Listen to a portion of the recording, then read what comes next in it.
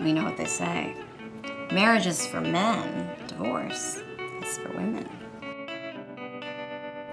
Come on, no interest in sex, moody as working nonstop? Stop being so aggressively passive-aggressive. Well, why do you think that is?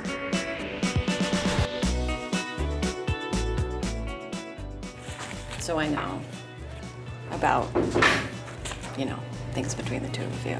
Does your husband know?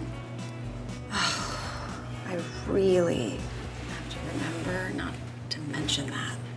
You smell so good. That's the jumbo bun. Okay, well, how about a hike? I had to smoke crack to keep up with you. Kathy, you know Xander, and apparently you've already met Gemma, Jean, and Paul. He is not allowed in this house.